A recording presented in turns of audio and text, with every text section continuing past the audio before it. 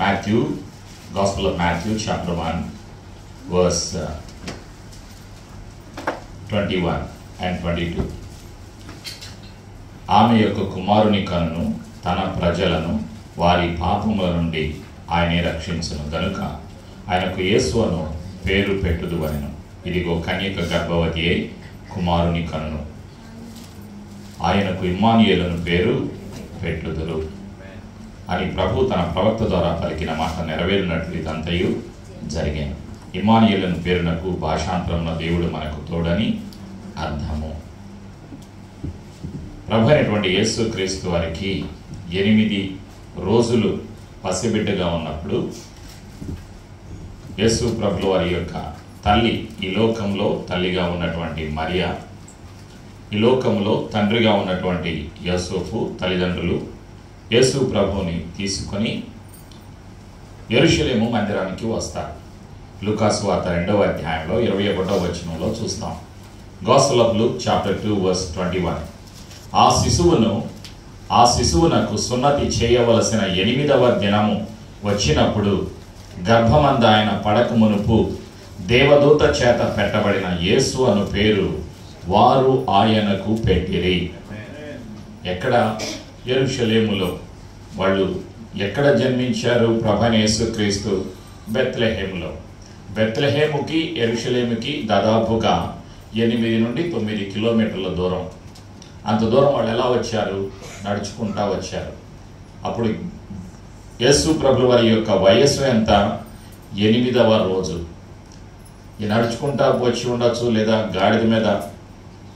ఆ రోజు వాడేటువంటి వాహనాలు గాడిదలు, ఒంటెలు వాహనాలుగా వాడేవాళ్ళు. గాడిదల మీద కూర్చుని రావచ్చు, కానీ 8 కిలోమీటర్లు ప్రయాణం చేస్తారు. ఎందుకు? ప్రతిష్ఠించుట మోషే ధర్మశాస్త్ర ప్రకారంగా యూదులు చేయవలసినటువంటి నియమం. పిల్లల్ని దేవునికి సమర్పించాలి.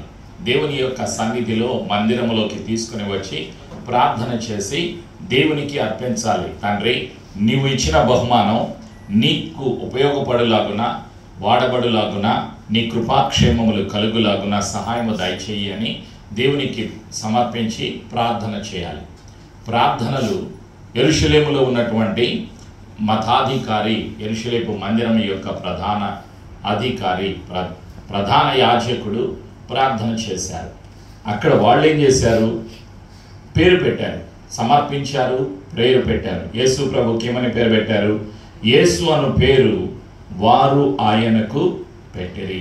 కాబట్టి క్రైస్తవ కుటుంబంలో జన్మించిన ప్రతి ఒక్కరూ కూడా, ప్రతి విశ్వాసి, యేసు ప్రభు సిలువలో మరణించి సమాధి చేయబడి తిరిగి లేచిన సజీవుడు అని విశ్వసించే ప్రతి విశ్వాసి ఏ దేశంలో ఉన్నా సరే తల్లిదండ్రులు వారికి కలిగినటువంటి పిల్లల్ని దేవునికి ప్రతిష్ఠించాలి. ఈరోజు యేసయ్య కృపను బట్టి యేసయ్యకు స్తోత్రాలు. We welcome brother Steven and Dinah and their parents and their children to come forward in the house of God. సహోదరుడు స్టీవెన్ తన యొక్క భార్య దీనాకి దేవుడు ప్రేమించి 2వ బహుమానాన్ని అనుగ్రహించి ఉన్నారు. వారిని, వారి యొక్క తల్లిదండ్రులను, అత్తమామలను, వారికి కలిగిన సంతానాన్ని తీసుకొని యేసయ్య సన్నిధిలోకి ప్రేమతో ఆహ్వానిస్తూ ఉన్నాను. ఫస్ట్ మా come bring baby. Come sir, take baby.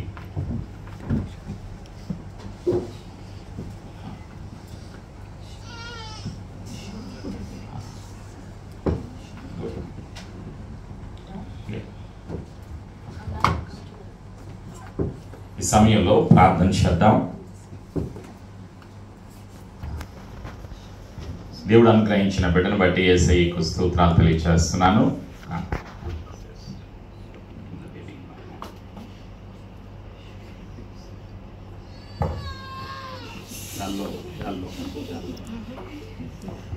ఇప్పుడే వెళ్ళిపోతానంటున్నాడు. సరే, ప్రార్థన చేద్దాం. Let's pray. మీ కుడి హస్తాలు చూపించండి బేబీ వైపు. Father Jehovah, we come to you through the blood of Jesus to thank you for this blessed baby whom you have given as a reward, as a gift from the throne of grace to your chosen children, Stephen and Deena, oh Father, as a child of God, oh Father God. We thank you for this second gift, oh Father. We thank you for the first gift, precious joy, oh Father God. We thank you for this precious child. We give you thanks for your goodness, for your mercy, for your protection, for your blessings in all of our days, oh Father God. In a special way, we thank you for this precious gift that you have given to them as a child of God, as a gift of God, oh Father God. We thank you for this precious gift, oh Father. Thank you for giving